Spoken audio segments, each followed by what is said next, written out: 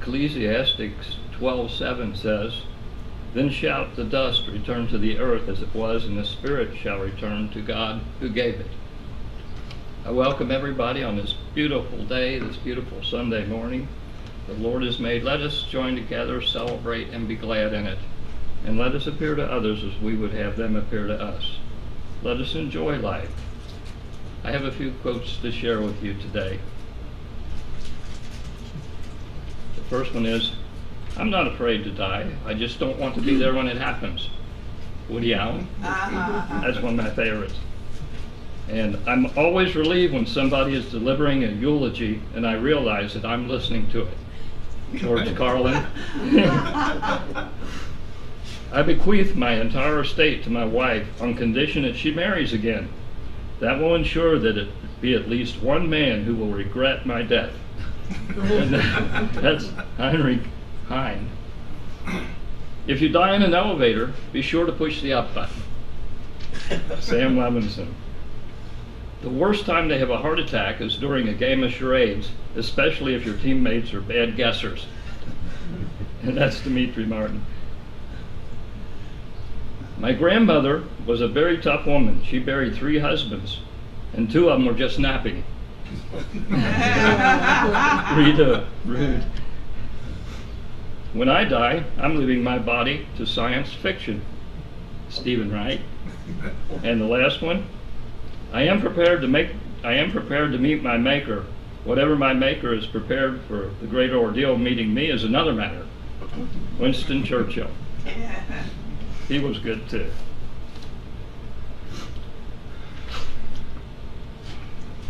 Okay.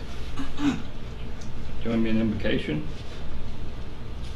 Mother, Father God, Holy Spirit, as we join together here in fellowship, thankful for this beautiful, wonderful place you have provided, surround us with the golden white protective light and love as we ask that our angels, guides, masters, and all those being the highest vibration and light join us now and assist us as we speak with those in spirit and share in thy word as you reach out with blessings and unconditional love and forgiveness for all. We pray that you touch world leaders with the spirit of love and forgiveness, and instill in them the desire to work together for all humanity. Let us now join together in saying the prayer that the Master Jesus taught the disciples. Our Father, who art in heaven, hallowed be thy name. Thy kingdom come, thy will be done, on earth as it is in heaven. Give us this day our daily bread, and forgive us our trespasses, as we forgive those who trespass against us. And lead us not into temptation, but deliver us from evil. For thine is the kingdom, the power, and the glory forever. Amen. Okay, welcome everybody. It's good to see everybody came out on this beautiful day. And I'm delighted you're here. And so now we're going to go with the music for this. Recently I ran across an article that talked about consciousness and the brain. And it certified that people are really, even doctors and professionals, are really looking at the fact that the spirit, the self, is not part of the body. It is something separate. So it was so interesting that, and it applies to spiritualism. So that's what I'm going to share. I'm going to review that for you today. The new science of death. There's something happening in the brain that makes no sense. The new research into the dying brain suggests the line between life and death may be less distinct than previously thought. The 24-year-old woman was taken off life support and had been unconscious for more than 10 minutes. Paramedics found that her heart had stopped. Driven to a hospital where she couldn't be treated, she was taken to the emergency department at the University of Michigan. Their medical staff had to shock her chest 3 times with a defibrillator before they could restart her heart. She was placed on an external ventilator and pacemaker and transferred to the neurointensive care unit where doctors monitored her brain activity. She was unresponsive to external stimuli and had a massive swelling in her brain. After 3 days of a deep coma, her family decided it was best to take her off life support. Dr. Borjan had read about the near-death experiences of certain cardiac arrest survivors who had undergone extraordinary psychic journeys before being resuscitated. Sometimes these people reported traveling outside of their bodies towards overwhelming sources of light where they were greeted by dead relatives. Others spoke of coming into a new understanding of their lives or encountering beings of profound goodness. Borjan didn't believe the content of these stories was true, and she didn't think the souls of dying people in those patients' brains.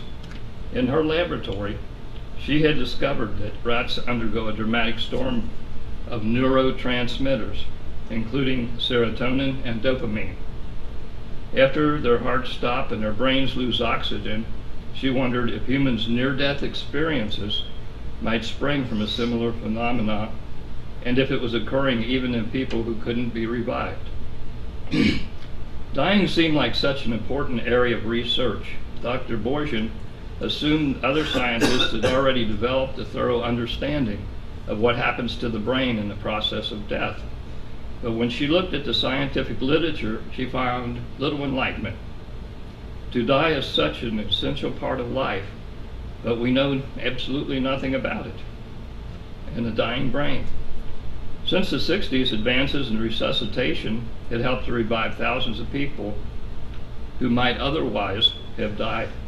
About 10 or 20% of those people brought with them stories of near-death experiences in which they felt their souls or selves departing from their bodies.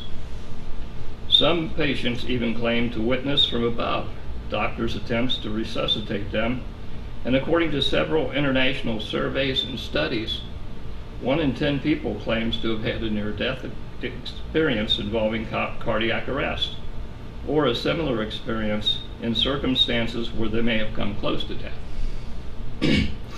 As remarkable as all these near-death experiences sounded, they were consistent enough that some scientists began to believe that there was truth to them.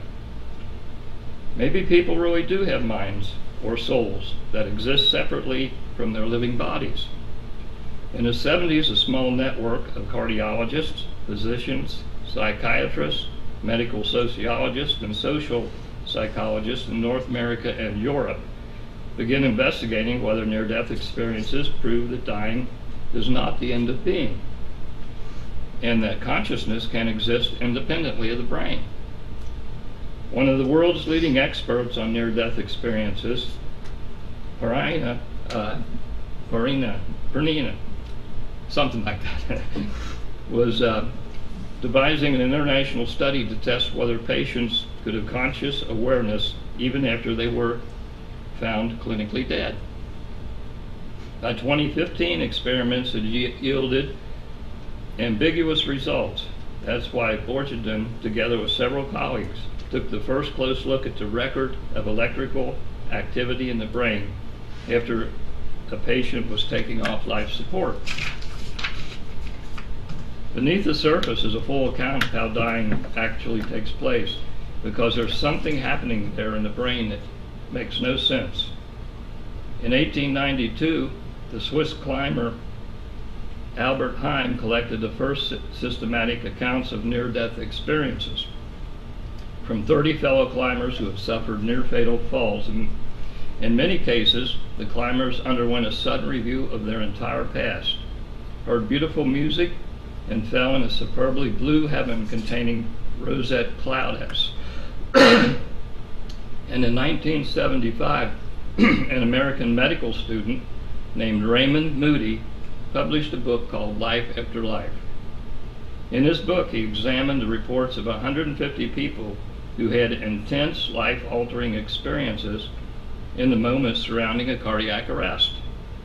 Although the reports varied, he found that they often shared one or more common features, or themes such as a narrative of departing the body, traveling through a long tunnel, having an out-of-body experience, encountering spirits, and a being of light, one's whole life flashing before one's eyes and returning to the body from some outer limit. Near-death experiences, near-death studies were already splitting into several schools of belief. One influential camp was made up of spiritualists. Wonder who that was. Some of them evangelical Christians who were convinced that near-death experiences were genuine sojourns in the land of the dead and the divine. The spiritualists collected the reality of life after death, and Moody was their most important spokesman.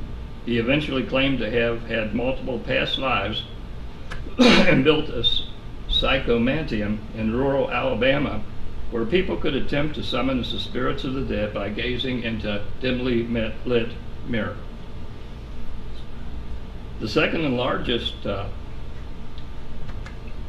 faction of near-death researchers were the parapsychologists, those interested in the phenomena that seemed to undermine the scientific orthodox that the mind could not exist independently of the brain.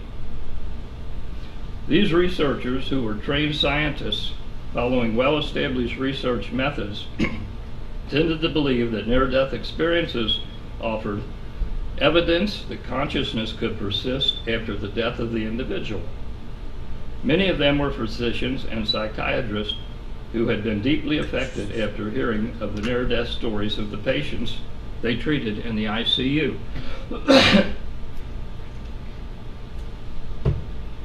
Finally, there emerged the smallest group of near-death researchers, who were the physicalists, scientists who studied the brain and were committed to a strict biological account of near-death experiences. Like dreams, the physicalists argued near-death experiences might reveal psychological truths, but they did so through hallucinatory fictions that emerged from the workings of the body and the brain. Their basic premise was no functioning brain means no consciousness, and certainly no life after death. Their task was to discover what was happening during the near-death experience on a physical level. Slowly, the spiritualists left the field of research for the domains of Christian talk radio, and the parapsychologists and the physicalists started bringing near-death studies closer to the scientific mainstream. Charlotte Marshall, a neuroscientist at the University of Liège in Belgium, who had done some of her best physical work on near-death experiences, hopes we will soon develop a new understanding of the relationship between the internal experiences of consciousness and its outward manifestations. For example, in coma patients, we really are at a critical moment where we have to disentangle consciousness from responsiveness, and maybe question every state that we consider unconscious. I think in 50 to 100 years' time, we will have discovered the entity that is consciousness itself. It will be taken for granted that it wasn't produced by the brain. And, this is important, it doesn't die when you die.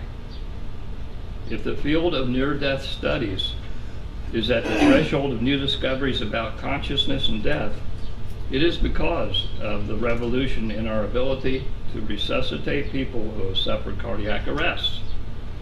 Lance Becker has been a leader in resuscitation science for more than 30 years. As a young doctor attempting to revive people through CPR in the mid-80s, senior physicians would then step in to declare patients dead.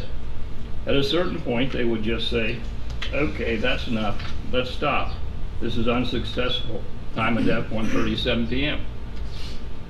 And that would be the last thing. But what really happened at 1:37?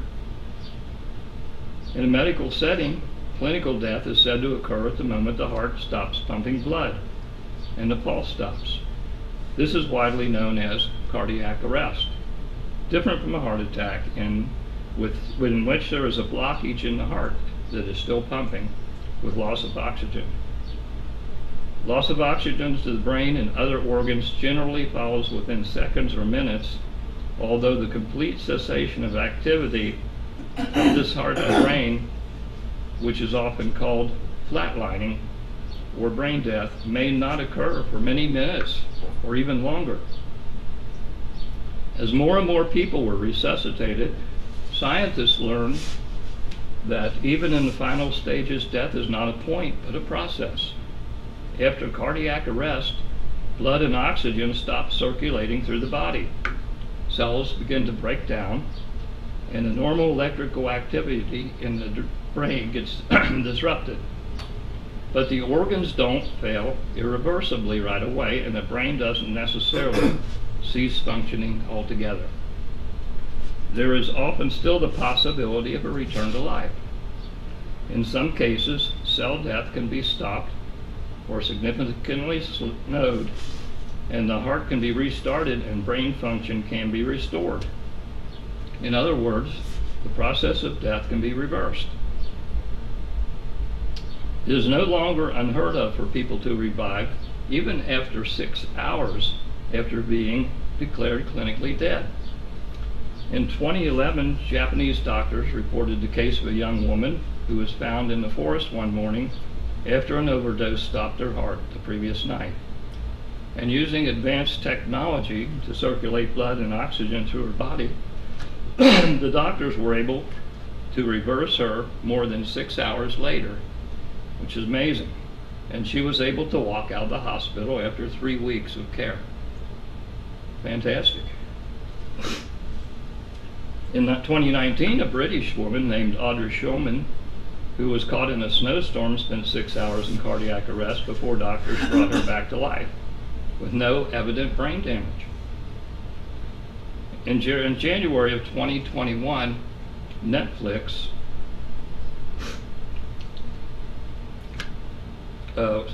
had an episode, a series called Surviving Death, and in the first episode, some of the near-death studies, most prominent parapsychologists presenting the core of their arguments for why they believe near-death experiences show that consciousness does exist independently of the brain.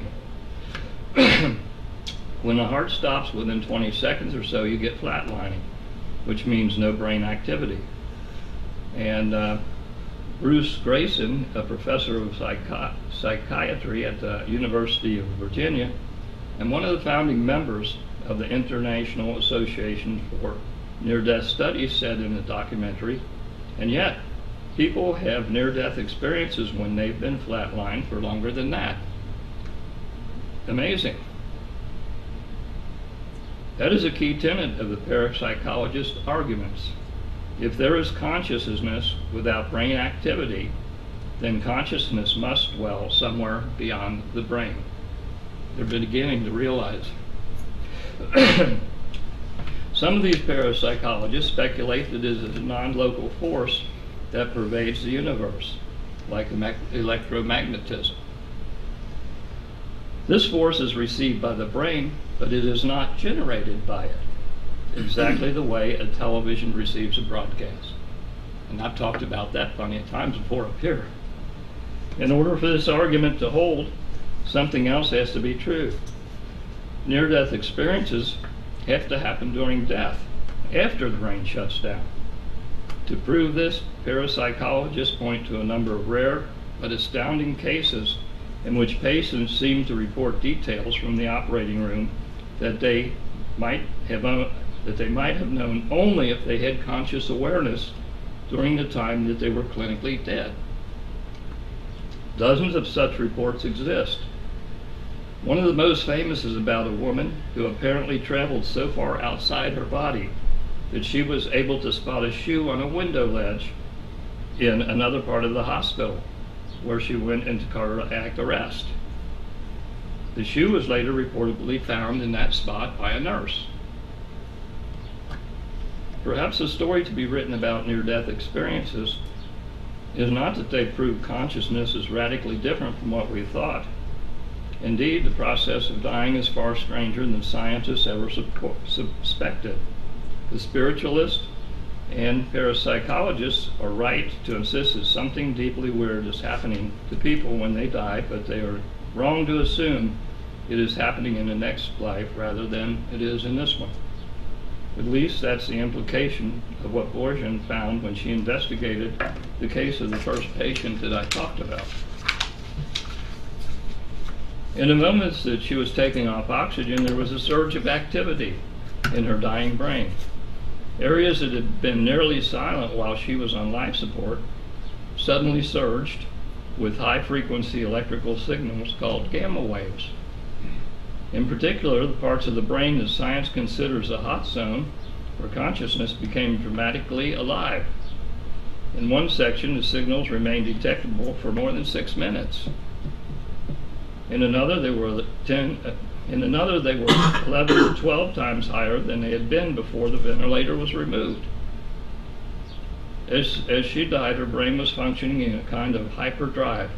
For about 2 minutes after her oxygen was cut off, there was an intense synchronization of her brain waves, a state associated with many cognitive functions, including heightened attention and memory.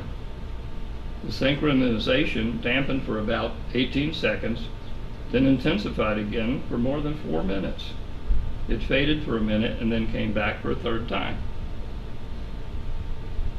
In those same periods of dying, different parts of her brain were suddenly in close communication with each other. The most intense connection started immediately after the oxygen stopped and lasted for merely 4 minutes. There was another burst of connectivity more than 5 minutes and 20 seconds after she was taken off life support. In particular, areas of her brain associated with processing conscious experience, the areas that are active when we move through the waking world and when we have vivid dreams, were communicating with those involved in memory formation. So were parts of the brain associated with empathy. Even as she slipped irrevocably deeper into death, something that looked astonishing like life was taking place over several minutes in her brain. The brain, contrary to everyone's belief, is actually superactive during cardiac arrest. Borgen said death may be far more alive than we ever thought possible. And there is something that binds the physicalists, the parapsychologists, the spiritualists, and all together. The hope that by transisting the current limits of science, we will achieve not just a deeper understanding of death, but a more profound experience of a life. That's the real attraction of a near-death experience. And I thought this article applied pretty good to spiritualism, because what it proves is that our self is not part of the body like we believe. It is separate, and we have eternal life. We really do. And it's amazing that science is taking a good look at this and starting to come up with things that prove it. And this article just amazed me so much I had to bring it here and present it to you for your consideration. I hope you appreciated it. And thank you.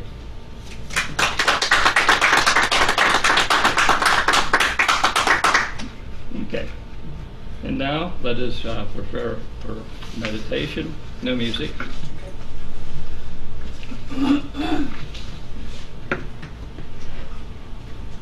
Okay.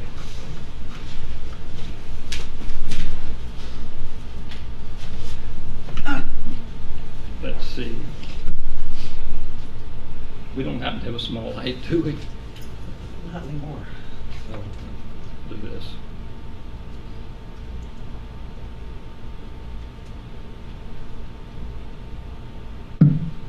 Okay, begin by sitting in a quiet place. Mentally surround yourself with a zone of silence, as if you have drawn a veil between yourself and the world. Gradually begin the slow rhythm of your breath. As you inhale, then exhale. Let your breath carry you deeper and deeper within. Deeper within. As the distractions of everyday life fall away, let your awareness drop down to the inner chamber of your heart. Next, imagine that you find yourself walking along a pathway that leads you further and further away from civilization and deep into the heart of a primeval forest. As you follow this trail, imagine that you are winding around and among trees that are hundreds of years old. Flowers carpet the ground and birds sing. In the distance, you hear the muffled roar of ocean waves, rising and falling, rising and falling. Like music, just rising and falling.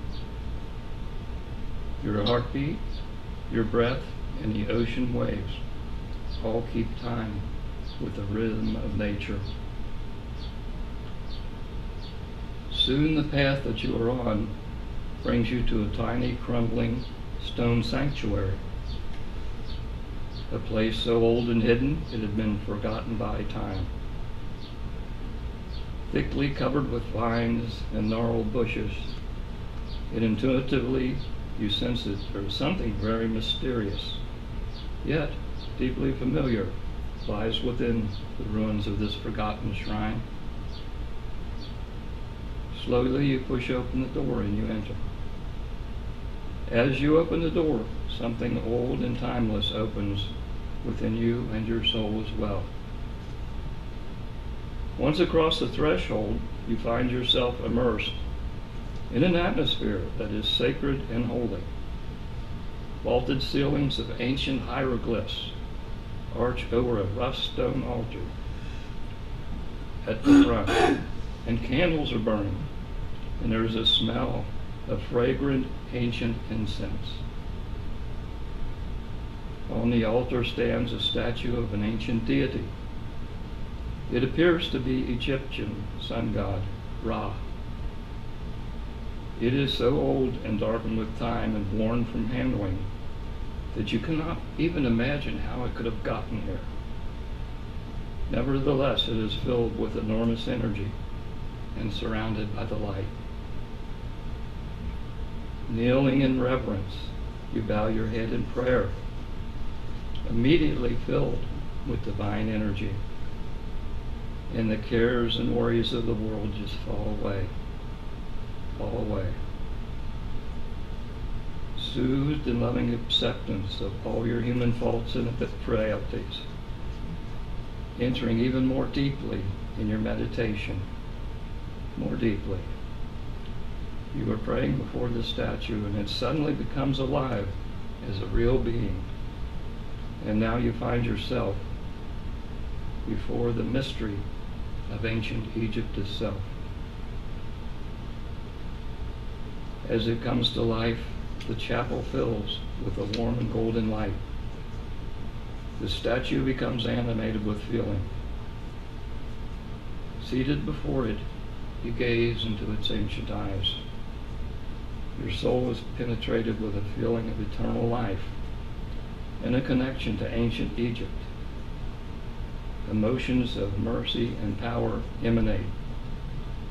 They sweep over you in waves of bliss, healing all the parts of you that are hurt, broken, or wounded, healing you unconditionally. You experience this power of the ancient Egyptian healing abilities. Going more and more deeply into this experience, you begin to feel as if the energy of the ancient Ra is the gateway to creation itself.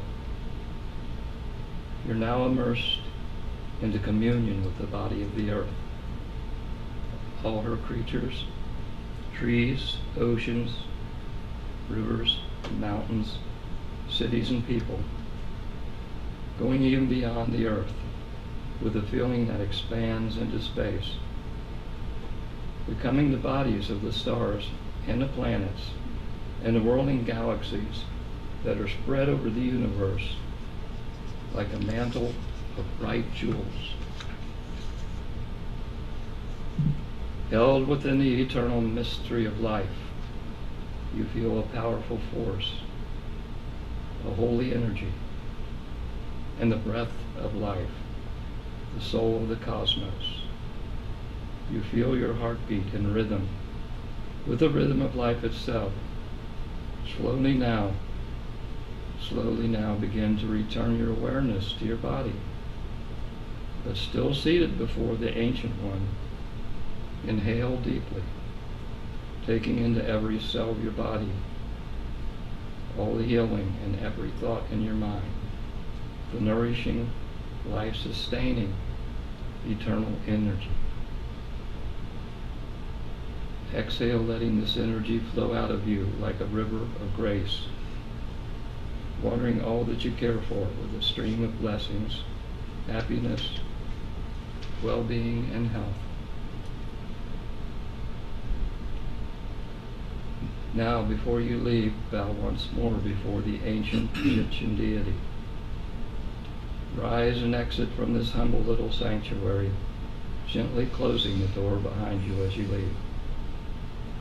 And as you make your way along the path back to life that you left behind, remember that you carry with each step a precious secret. Faith in the goodness of life, in the gift of love, and faith of healing from the divine. Now start feeling the energy in the room. Take a nice deep breath and return to normal consciousness. Return to normal consciousness, wide awake and feeling good. Wide awake and feeling good. Wide awake and feeling good. And let there be light.